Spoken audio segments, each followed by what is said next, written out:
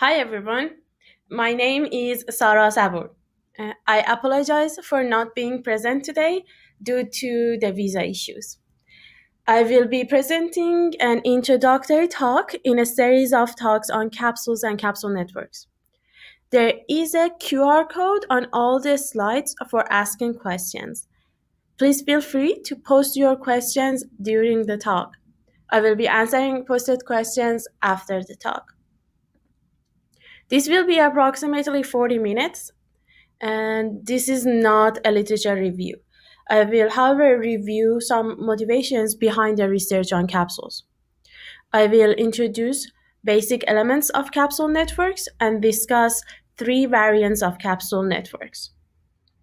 These basics will be useful to anyone interested in applying capsule networks to new domains with some modifications. We will have a survey of recent developments and capsule variants in the next sessions. Okay, let's begin. As you can see, QR codes are at the top right for asking questions. Let us start with a challenge. So this is for you, the audience, to solve. Take a moment to look at these 9 pictures. In 5 seconds, you are asked to draw all of them from memory as accurately as possible. So 1, 2, 3, 4, and 5. Now, patterns. Did anyone figure out any distinctive and shared patterns across all 9 examples? In fact, there are groups of points in the shapes of squares and triangles. On this slide, colors are used to highlight these patterns. By the end of this tutorial, we will learn about a system that can find such patterns. It can efficiently reconstruct the input, and it is unsupervised. Another challenge is occlusion. Occlusion is a computer vision challenge that is beyond simple pattern matching. Consider the following task that involves occlusion. Similar to MNIST, the task is digit classification. However, instead of 1, we have exactly 2 digits overlaid. The task is to predict the class of both digits. The ground truth labels are shown underneath each image. For example, the first image is a digit of 5 and a 9 overlaid on top of each other. Capsule networks perform significantly well on this task. The third challenge is viewpoint. The third computer challenge that we consider is generalizing to new viewpoints of the same object. Suppose we want to classify objects. At training time, we only get front view of the objects, but at test time, the image can be from any viewpoint. Capsule networks can also help us to generalize to new viewpoints. So, now let's ask a question. Suppose we call this picture a house. Then we can also call these 2 pictures houses, slightly transformed, but still the same general look. But if you separate the parts from the whole and mix them randomly, it is no longer a house. So the position and structure of lower level parts is important. In fact, we desire a system that is viewpoint equivariant at all levels. A system is viewpoint equivariant if any viewpoint change in the input results in a similar viewpoint variation in the output. And we want this to happen at all levels. So CNNs without a stride and pulling are translation equivariant, but not viewpoint equivariant. They replicate the computation over the grid of pixel positions equally. If you move the house around, for example, it will not hurt a CNN much. But if you change the viewpoint of the camera, CNNs do suffer. The question is, should we stick to CNNs and grid all degrees of freedom in the viewpoint as well? Or should we, for example, find new basis functions and replicate filters or computations in a new basis? A proposed solution is capsule networks. So let's drive capsule networks. As we discussed, in these pictures, viewpoint is varying. But what is staying constant? What is left of the house when we remove the viewpoint? The answer of computer graphics and older computer vision community is to go beyond pixel space into vector space. So put a coordinate frame on all the detectable objects, houses, roofs, walls, everything. The blue coordinate frame shown here is for the roofs, yellow for the walls, and green for the houses. Now look for the constant again. Can you see it? Yes. So take any roof in these pictures. Regardless of its coordinate frame, if you rotate it by 90 degrees and scale it, you can get the coordinate frame of the house. Basically, we can find the coordinate frame of the house from the roof from any viewpoint. We just need to learn the relation between coordinate frame of the house and the roof. So let's ask, what is a coordinate frame? A coordinate frame should encode information about the viewpoint, like rotation and scale. Suppose I ask you to put coordinate frames on this chalk and its parts. Here is one way you could do so. I'm arguing that the choice is arbitrary, but coordinate frame of parts have to be consistent with each other. The coordinate frames are multidimensional. A vector or a matrix is a proper representation mathematically for coordinate frames. What we need to learn, however, is the relationship between two coordinate frames. We will represent these relationships using a single matrix. In a neural network, usually we only carry around the information about the existence of a pattern. In addition to that, we want to carry how it exists now. So we introduce a new concept, capsules. From now on, we will call a group of neurons representing whether an entity exists and how it exists a capsule. A capsule can be just 6 neurons, which we will represent using a single vector. Or it can be 16 neurons formed as a 4x4 matrix. The point, or any representation, essentially. The point is that any group of semantically meaningful neurons is called a capsule from now on. So we have figured out the constant and variable parts of a house representation. In the house example, we will represent a roof using a capsule and a house using another capsule. And we will learn to find the transformation from the roof capsule to the house capsule. This transformation will give us how the house exists. But how can we detect objects? Is any roof a house? No, a house needs walls. So a house exists if it has both roof and walls. Suppose we know how to transform a roof capsule to a house capsule. We also know how to transform a wall capsule to a house capsule. But the house capsule should only be active if and only if the prediction matches between the roof capsule and the wall capsule. In other words, roof capsule and the wall capsule should agree on their prediction for the house, and then the house exists. So let's take a look at what do we mean by this agreement. Consider a digit classification task like MNIST and a model with the following architecture. The model consists of 3 layers. The first capsule layer consists of 7 part capsules. Example parts in a digit are shown in the bottom. Each of these capsules will find their individual coordinate frames.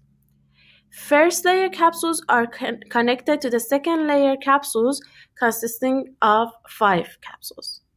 Second layer capsules will be responsible for detecting higher level conceptual parts, such as the image on the right.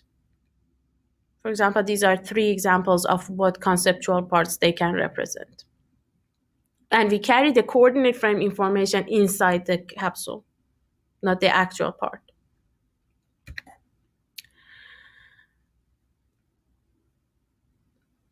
Okay, now first layer capsules transform their coordinate frames and send 7 predictions to each mid-level capsule. That's what we have decided, to learn these transformations. So they transform their coordinate frames, send their transformations to the next level. Now we want to find agreement between each set of 7 predictions. Are these predictions agreeing? Are these the same? But not all predictions on the first layer belong to all mid-level capsules. For example, in this digit 3, some active capsules will belong to the red capsule, shown as the top part of the 3, and only to that part. Some of them belong to this other mid-level capsule, shown at the bottom left part of the 3. We only need agreement between parts that belong to a whole. This means in order to find an agreement, we need to also find a scene parse tree. In a parse tree for a scene, each capsule will get a parent and it will send its prediction only to its parent. A capsule with no child is turned off. Assigning parents is a layer-wise nonlinearity because parents compete with each other. This is a substantial difference between capsule networks and traditionally convolutional neural networks. In each layer of capsule network, groups of neurons compete with each other to find supporting parts. Like this one says, this is my part, the other one says, that's my part. And then within groups, neurons cooperate to explain the parts that they are assigned to them. This will be, in what follows, I will be discussing 3 approaches to finding agreements and assignments between capsules. This will be using dot products, expectation maximization, and mixture models. But before that, I will give a general architecture. So let's complete the architecture of capsule networks by connecting capsules to images and training the model. We connect the image to the first layer of capsules with a convolutional layer. Group the output of CNN into capsule neurons. Now, all the coordinate frames are transformed into the next capsule layer predictions. These transformations are the only trainable parameters between 2 capsule layers. Agreement is, given a set of capsule predictions, do these sets of coordinate frames agree with each other? Because this nonlinearity, agreements and assignments. If the child prediction agree, the parent capsule gets activated. The parent capsule gets the agreement as its coordinate frame. I will explain this in further details later. Each last layer capsule is assigned to one class. The existence probability of that capsule is the probability of image be that class. A classification loss is used to train the network then. Now let's dig into this agreement and assignment and child and parent and everything. The simplest method is using the cosine distance as the measure of agreement. Then set the norm of the coordinate frame to the existence probability of the capsule. Remember, for each capsule, we need an existence probability and a coordinate frame. This was introduced in a joint work with Nick and Jeff at NORIPS 2017. So why does this work? Or how does it work? Let's illustrate each capsule as a vector. The orientation of the vector represents the coordinate frame. The length of the vector represents the probability of existence, just for the sake of visualizing and talking about them. Consider the following two cases. In the first case, the top half of the figure, the vectors have the same orientation. In the second case, the bottom half of the figure, the vectors do not align. What does the sum of these vectors look like? The length of the summed vector will be large if their orientation agree.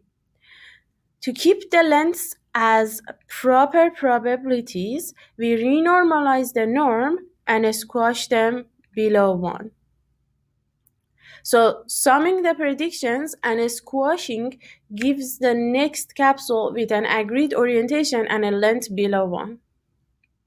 Now that we have done with the agreement, we can refine it with doing some assignments. We use a ransack style refinement. Take these 5 capsules depicted as vectors, transform them into predictions for each of the 3 capsules in the next layer. Sum the predictions. This is the initial guess for our next layer capsules. Since orientation is our indicator of coordinate frame, compare the dot product of each prediction with the new capsule coordinate frame guess. For example, consider finding the parent of blue capsule. Take the dot product of all blue predictions with the summed capsules. The one with maximum dot product is the parent of the blue capsule, because the blue capsule is contributing most to this purple capsule. Remove the blue prediction for the other 2. All the 5 lower level capsules choose their parents based on the dot product, and send predictions only to their parents. After assignment, recalculate the sum. Since now there is fewer outliers, the next layer capsules are boosted in compared to previous iteration. We call an agreement assignment step a routing iteration. This is a demo showing how after 10 routing iterations, capsules converge to a parent assignment. Here we show bottom level capsules with red circles, top level capsules with blue circles.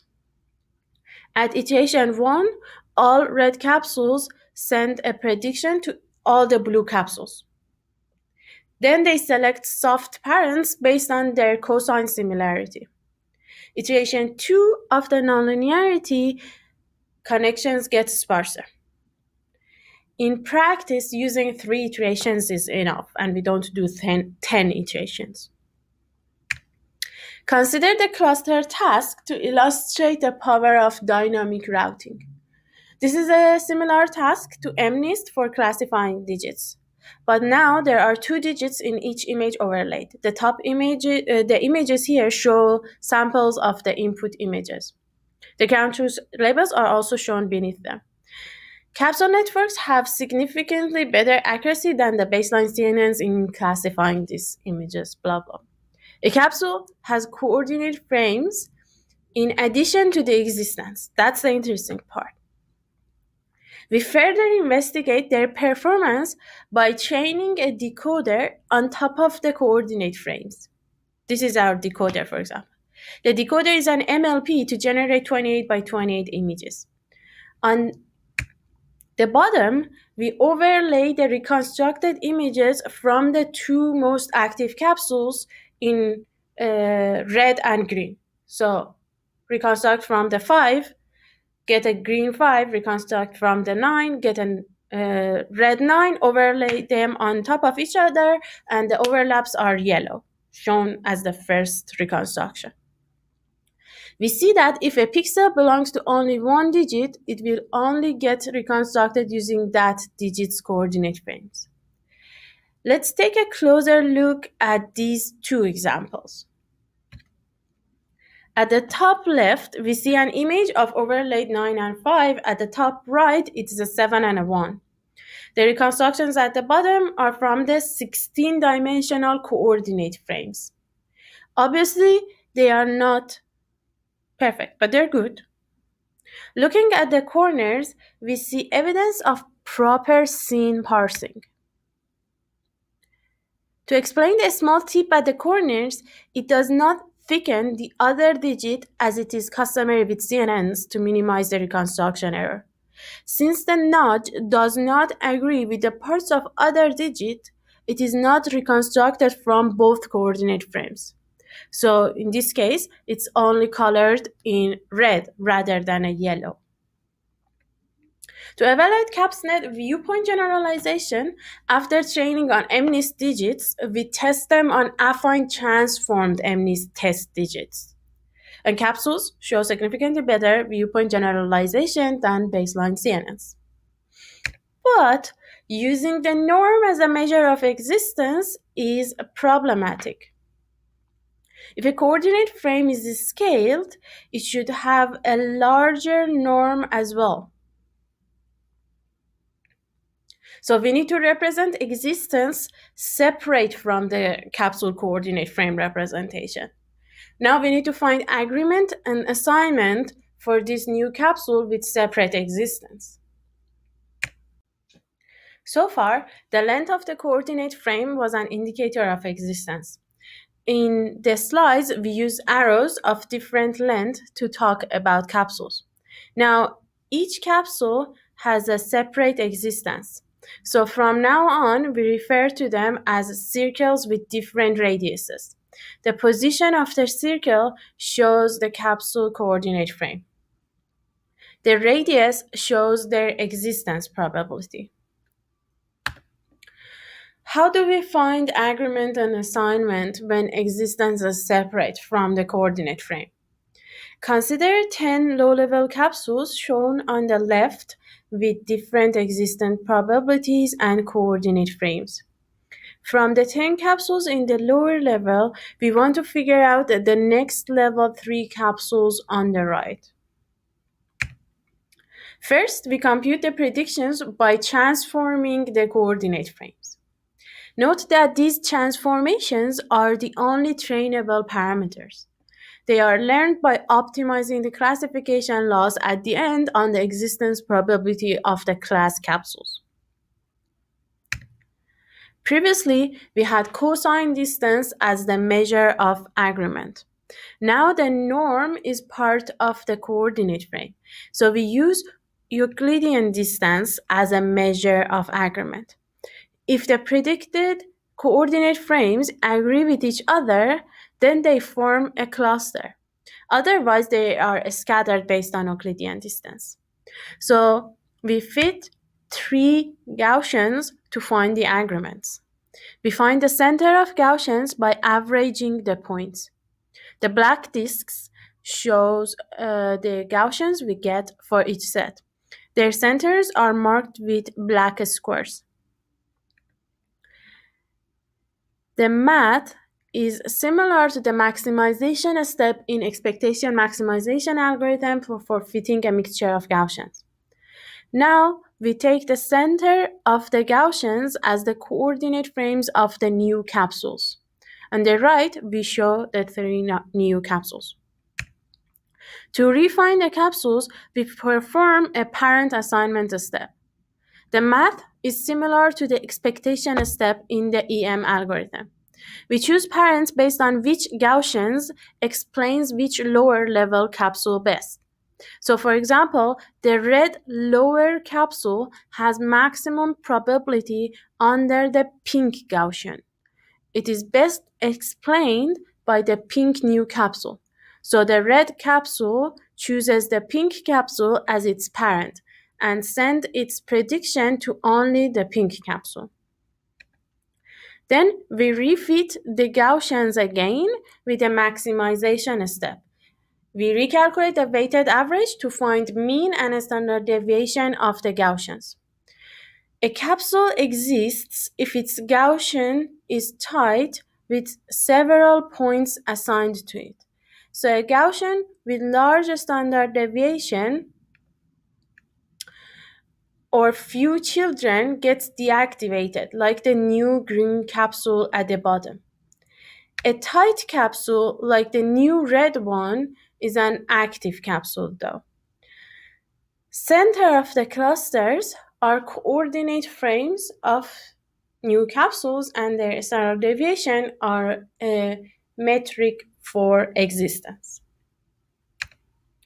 Let's take a look at how the assignments change in practice for real images during the routing. This experiment is on NORB dataset. Take the image on the right. We want to classify it into one of the 5 classes of animal, human, plane, truck, car. We are showing the number of predictions near the center of each of the 5 final layer capsules. At iteration 1, there are some predictions for all capsules near their centers. So all the 5 capsules are semi-active. At iteration 2, we reassign the lower level capsules based on their fit.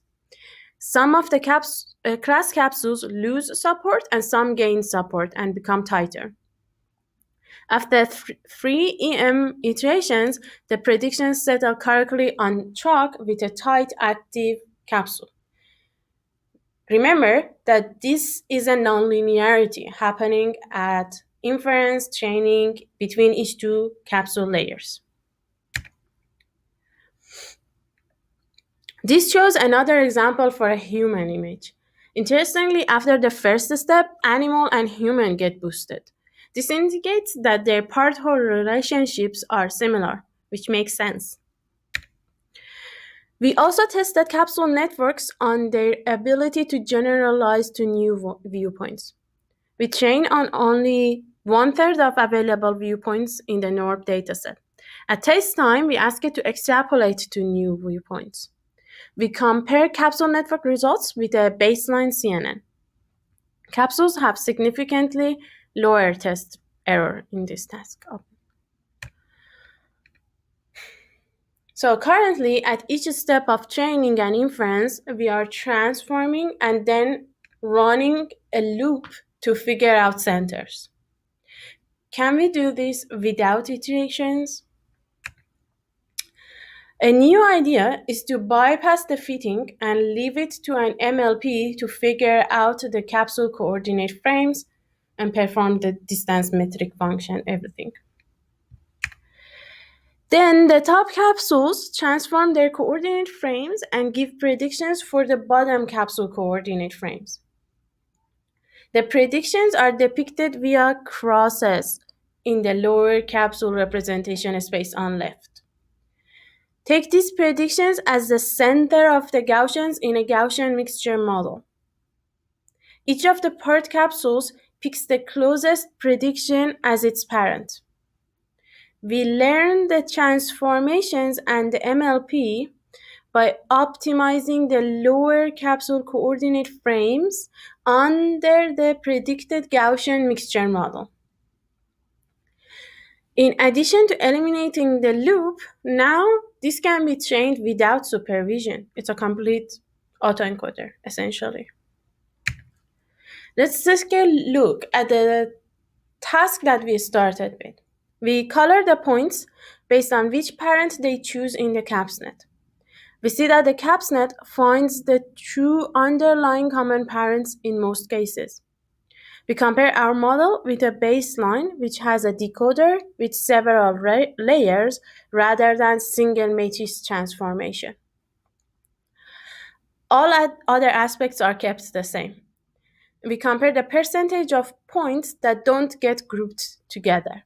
We see that the capsule autoencoder is significantly better at finding the underlying pattern without supervision.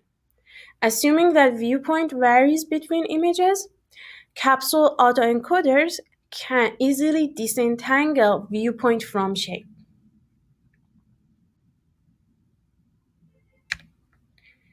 During the past 40 minutes, we covered motivation for capsule research, introduced basic elements of a capsule network, talked about figuring out agreements and assignments. We have learned why finding agreement is advantageous to summing up evidence. Also, we have learned how to get smart sparsification and scene parsing via assigning parts to objects. We also gave 3 examples of practical techniques for accomplishing these functions. And that's about it. Thank you. Let's now take a look at the questions.